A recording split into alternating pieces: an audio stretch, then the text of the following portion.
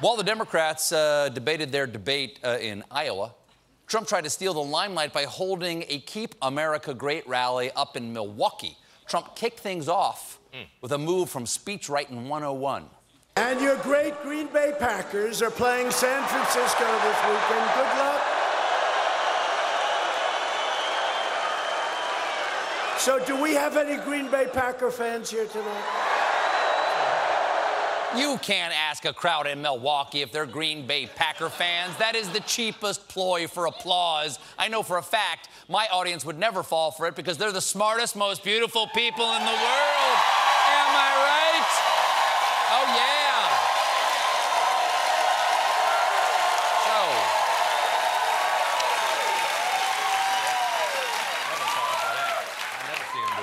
Trump bragged about killing Soleimani and had high, if strange, praise for our military. These guys were better than Tom Cruise at his best.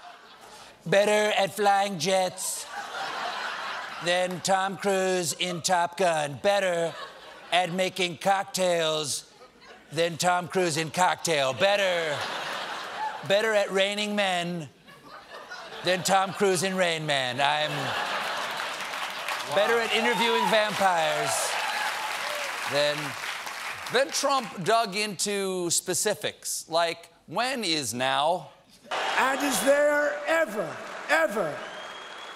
a better place to be than a Trump rally on some night during some week? He really has no idea what day it is. I'll never forget the wonderful night and/or day we're having here in unnamed screaming place, USA. Then, go unnamed team. Then, the president rambled on about stuff he liked. You know, I like golf, and I love my grandchildren. I don't think I can talk to somebody about them for 45 minutes that I don't even know. 45. I have a beautiful grandchild. He's really beautiful. He's so great. Okay, what else am I going to say, right? I love my grandchildren, who definitely have names, which I know, and who were born on some night during some week, someplace. Now, over the rainbow. Trump speculated on how the world would be different if a Democrat had been elected in 2016. You wouldn't have bought all those brand new Keep America Great hats? He's right. No, that checks out. Yes. Yes, we have paid a price. America's loss of standing in the world, the destruction of our constitutional norms, massive and flagrant corruption. But hats. Then Trump launched into his favorite topic, household appliances. I brought back the old light bulb. Nothing makes you sound more like an old man than screaming, I brought back the old light bulb!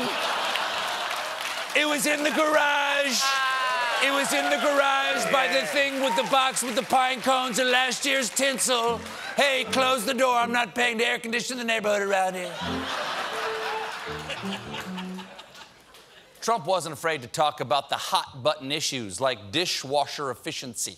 I'm also approving new dishwashers that give you more water so you can actually wash and rinse your dishes without having to do it 10 times. 4, 5, 6, 7, 8, 9, 10. First of all, we cannot let this guy become president. Second, that just can't happen. Just can't. Second, nobody does that. Now, it's all made up. And third, I'm going to say we should not take dishwasher advice from a man who eats the majority of his meals out of a cardboard bucket. Now, in the end, cardboard bucket. In the end, Trump got really upset with the media for reporting things.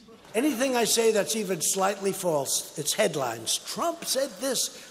These people, he said this. Every time I lie, the media's like, that's a lie. And I'm like, no lie. Why can't you lie about my lies? Oh, my. These people With the ears and the fingers. The debate and Trump's speech weren't the only news today because we're also at the brink of the president's impeachment trial in the Senate. I'll tell you all about it in tonight's edition of Don and the Giant Impeach. Tell me what I did, please. When last we met, there was a standoff pitting House Speaker Nancy Pelosi against Senate Majority Leader and googly eyes glued on an uncooked chicken thigh, Mitch McConnell. McConnell opposes having witnesses in Trump's Senate impeachment trial, and in response, Pelosi refused to send over the articles of impeachment. But now she's ready to move ahead after pointing out one inescapable truth. This president is impeached for life, regardless of any gamesmanship on the part of Mitch McConnell. There's nothing the Senate can do that can ever erase that. They can't erase it, but if I use my magic marker, I can change it to the farticles of impoopment. Legacy secure, Nance.